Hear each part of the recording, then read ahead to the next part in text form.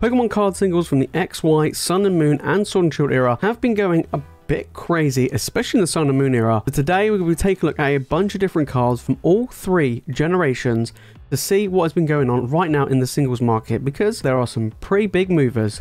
Let's go and check them out. Alright guys, so today we'll be taking a look at a bunch more big market movers for the month of June. We're coming to the end of June now, going into July. So over half the year has been and gone, and there have been some big movers between Sword and Shield, Sun and Moon, and X and Y, and it's pretty crazy. You know, Sun and Moon has blown up massively. Absolutely crazy. However, some Sword and Shield cards have been doing the opposite, especially some alt arts. Alt arts have kind of been dropping in the Sword and Shield era, but alt arts in the Sun and Moon era have done the opposite. They've gone through the roof. So today we take a look at TCG Player to see what has been going on with all of these cards. Right, starting off, we take a look at XY. We're looking at Ancient Origins. We're looking at the Mega Rayquaza EX. This is the shiny full art. Now, Ancient Origins is a beautiful set. I actually really like it. It is expensive. I have to admit, it is expensive. And XY cards, they don't tend to go for a huge amount of money. It's kind of an era where Pokemon didn't do that great. Now, obviously, booster boxes and sealed product is super expensive, pretty much every single one, you know, especially Ancient Origins. But the, you know, the actual individual raw card prices are not actually that crazy. So let's take a look. Compared to the Sun and Moon and Sword and Shield, they're really not. So like I said, let's have a look at this. So we're looking at around about $144. Now over the past 3 months, this card's gone from 110 to 144. So it's jumped quite a bit actually in the past 3 months. We go back 6 months, it's gone from 100 to 144. So really over the last 3 months is where it's kind of escalated quite a bit, because the 3 months prior only went up by $10. So now it's shifting up quite high, to be honest, for this card. We go back a year and not really a huge amount has changed between the 6 months to the year. It's really in that last 3 months, it's starting to really take off. And we've started to see sealed product kind of go the same way, especially older generations. People now looking back and going, right, Sword and Shield's now finished. We're looking at Scarlet and Violet. The first 2 sets in Scarlet and Violet weren't the greatest. So people are now going, hang on a minute. Let's go back and have a look at XY, Sun and Moon. And some of the cards are absolutely beautiful. And this is definitely one of them. But it is a big mover, to be honest, over the past 3 months to go from 110 to 144, gaining over $30. Pretty good going. Okay, looking at the Scarlet and Violet era, we're looking at the Miriam today. Unfortunately, Miriam, not doing too good. Not doing too good. We're looking at $52 over the past 3 months. Well, basically when it came out, when the set came out, 76, and it stayed around 70 for a while. Now it did actually come out at $100, over $100, and it has kind of just been dropping, to be honest. Well, it has, not kind of, has been dropping, right? Look at $52. You know, $50 for the big chase card in the set, not very good. You know, it's not very good. If you take a look at the Sword and Shield base set, that's kind of the same. Top chase card, like $45, $50. Rebel Clash is the same, $40, $50. Not huge, not big, and it's a shame. It is a shame. I don't think that full art trainers is the way to go, especially for the, you know, the chase cards. It is a bit poor, in my opinion. You know, I do want it to be a Pokemon. And we had the same, obviously, in Paldea Evolved with the Iono. However, that card's been doing the opposite to the Miriam. That has been going up, mainly because pull rates in Paldea Evolved are okay, but because the set is so large and there's so many, like, SARs and secret rares, things like that, it becomes harder and harder to get like individual specific cards. But however, the Miriam, I haven't pulled it myself, but a lot of people have, and it seems to be pretty common, and that's one of the reasons why it's dropping. Next up, we have another XY era card. We got Team Aqua's Kyogre EX from Double Crisis. Now, I don't think I've ever looked at Double Crisis before, never. And I looked at the set and I was like, hang on a minute, I haven't really looked at this set. What cards are in it? What's been going on? Well, quite a bit. So this card is gorgeous, by the way. I've never seen it before, and I really want it. So we're looking at $91 for this card. And over the past 3 months, it went from $78, $79. So over the past 3 months, it's shifted, okay? Now we go back 6 months. And again, similar to the Rayquaza, it didn't really move much between 6 months and 3 months. Not really. You know, it was around, what, 75? And then, you know, I would say around March, April, it shifted a few dollars. And over the past 3 months, it really then escalated. You know, we go back a year, and again, this card, it took a dip, to be fair, and then it's been going on the up. So, we'll keep an eye out for this card. You know, again, XY, difficult to get booster packs. It is expensive to get these big top pulls.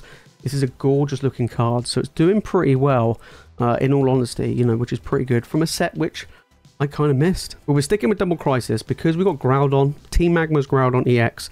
I prefer this one than Koga. I've always liked Groudon over Koga.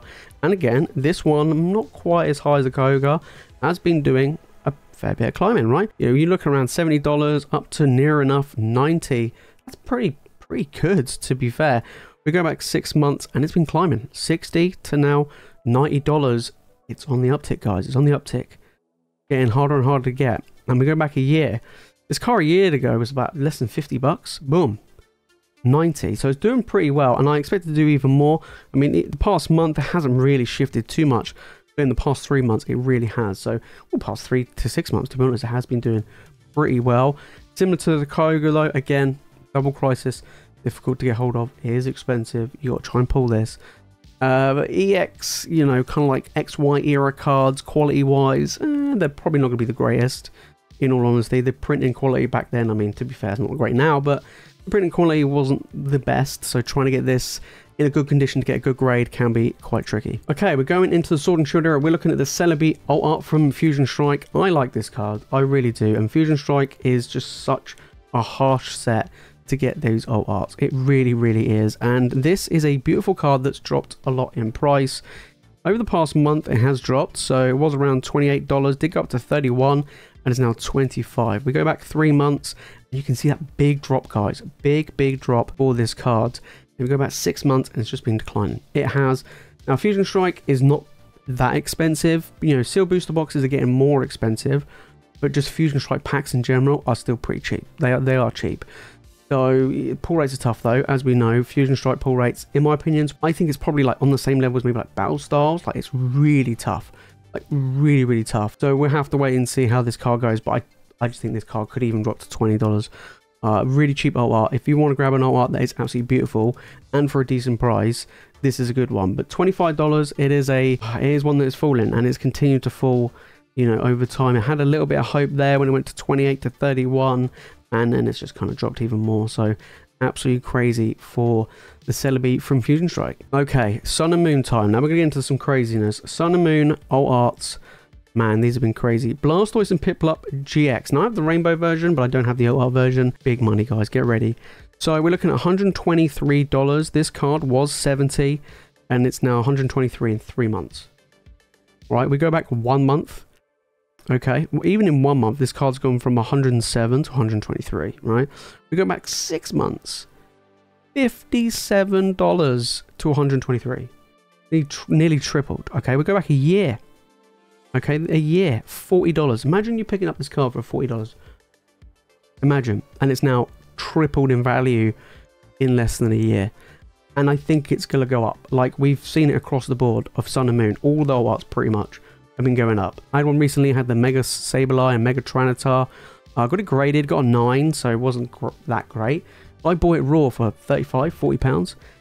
It sold, I saw one yesterday that sold for 190 pounds raw.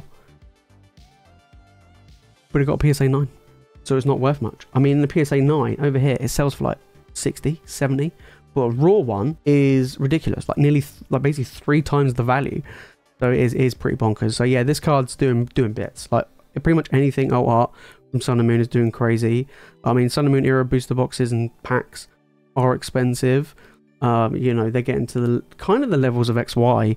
So it's interesting to see what happens moving on. But yeah, just madness. Okay, now we want one that is falling. We're looking at the Mewtwo V-Star from Crown Zenith. Now I actually pulled this, and I do like this card. It's a beautiful card. Now a lot of cards in Crown Zenith are actually falling, especially the top cards, except the Giratina. That's holding decent value, but the Mewtwo, it is falling. Over the last 3 months, it did reach a high of $80, and it did drop to basically 51 or 50, which is not great. Yeah, it's not great. I didn't expect it to go this low. It's not the easiest pull rates either to get this card. You go back 6 months, and you look at that when it came out, $112, and it's dropped basically by 50%, which is quite crazy, but it is a gorgeous card. It really, really is. And, you know, Crown Zenith has got incredible pull rates, which is really good. That's why people absolutely love opening the set. However, there is a ton of Crown Zenith around still. Like, I mean, loads. So, you know, it's a set where Pokemon, hey, they delivered. They delivered a ton of product for people to open and have fun. And because it's such a fun product to open and a great, you know, just a great all-round set, people are gonna love opening it, and there's gonna be more and more of these. So the value of this is gonna continue to drop. So really cool though. But yeah, it has dropped though by about 50%. Speaking of a climber, unexpected climber, we got the fish. Now I picked this one up recently myself actually. The Chi-U-E-X, you can call it an O-Art. I call them O-Arts. From Paldea Evolved. Now, Paldea Evolved has had some climbers. You know, the Magikarp, the Tyranitar, the Iono, which is quite impressive. Different to Scarlet and Violet. I mean, everything Scarlet and Violet base is just falling through the floor. Paldea Evolved, though, have had some outliers. They've kind of been the trend. This little fish has. Look at that little bounce. So, you know, $22, not massively expensive, but it did dip to around 15. So it is on that little bit of a bounce back, which is quite nice. It did come out around 24. Was nearly back up to where it was, and you know, we've seen that in the past with other cards from other sets. Aerodactyl O-Art from Lost Origin, I mean Giratina from Lost Origin as well, you know, so some of these cards have bounced back. And you know, in Paldea Evolved we're starting to see that this fish, like I say, Magikarp, all the fish apparently, and the Iono. So this little guy is doing pretty good, to be fair. I mean, over here it's selling for about the same, like in pounds, like £20 or so, £22. So it is on the uptick, this little fishy boy. I wonder how high it will go. We'll have to wait and see. Okay, another big climber now. We've got the Raichu and a Alolan Raichu GX O-Art. Unified Minds, Sun and Moon, of course. Similar to the Blastoise and Pilbara that we looked at. $153 for this bad boy. It's doubled in 3 months. $76 to $153. Crazy. We go back 6 months. Basically $56 to 153, so tripled in value pretty much in 6 months. We go back a year, $40, nearly 4 times the value. Holy smokes. I mean, even if we look at like the past month, it's gone from 120 to 153. It's gained $30 in a month. This is crazy. Like I say, just O-Arts are just going mad. And I think they'll continue. They will continue. Like I say, Unified Minds, I mean, how much is it for a booster box? Like $400-500? It was getting really expensive, and the pull rates aren't the greatest either. So yeah, it's pretty crazy. I mean, over here in the UK, this has been selling for, I saw one recently, I think it was like £140, something like that, 145. It is getting really, really expensive for these cards. But again, print quality, they could be okay. Sun and Moon can be okay, better than XY in my opinion.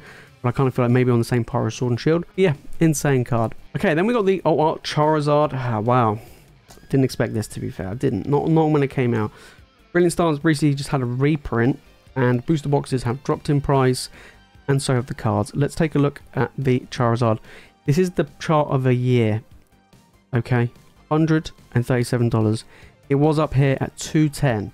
Now I thought this was going to be the second most expensive card in the Sword and Shield era, and it really isn't. It really isn't. I mean, obviously the Umbreon, Rayquaza, Blaziken, Gengar, Giratina.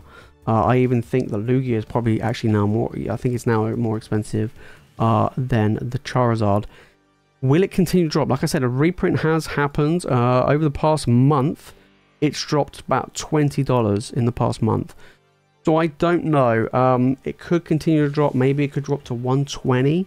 I don't think it'll drop less than 100. You know, booster boxes are, you know, getting reprinted and restocked and whatnot. So we'll have to wait and see. I don't have this yet. I still need to get this, but I might pick this up, to be fair. If it continues to drop, I might have to get one because it is a gorgeous card and I really, really like it. So, but, you know, good card, but not doing great. There you have it, guys. That's what's been going on with the singles market at the moment from a bunch of cards. And obviously, there's loads of other movements as well, but we grabbed a small handful today. Some real big cards. You know, Sun and Moon, like I say, is going absolutely crazy. X and Y is not doing pretty good. But a lot of the Sword and Shield, especially the big O-Arts, are starting to drop. Now, there are some O-Arts that are doing really well. Blaziken from Chill and Rain, the Flaming Chicken, he's doing really well. Gengar's doing really well from Fusion Strike. But some of like the mid to low tier O-Arts have been coming down. Brilliant Stars, as you saw, the Charizard is coming down. Evolved Skies, O-Art, they've just kind of plateaued. You know, Umbreon hasn't really moving much. Rayquaza's not really moving much. All the other evolutions aren't really moving much. That's just kind of stayed quite steady. So it's interesting to see what's going to be going on. I mean, the Giratina's been quite steady as well. Like I said, Sword and Shield has been steady or declining, whereas Sun and Moon has just been going literally to the moon. and X and Y has kind of been ticking up in some places. Other places have been going down, but in some places it has been going up, as we saw today. And some surprising movements with Paldea Evolved, with the little fish coming in. So there are some decent stuff going in the Scarlet and Violet era. Not necessarily the base set, but definitely in Paldea Evolved. If you want to know what great Pokemon products and cards that I've been picking up recently, make sure to click on this video right here. And if you want to watch more Pokemon content, guys, you know what to do. Make sure to hit that subscribe button. Alright guys, that is it from me in this video. Thank you all so much for watching. As always, you guys are legends, and I'll see you in the next one.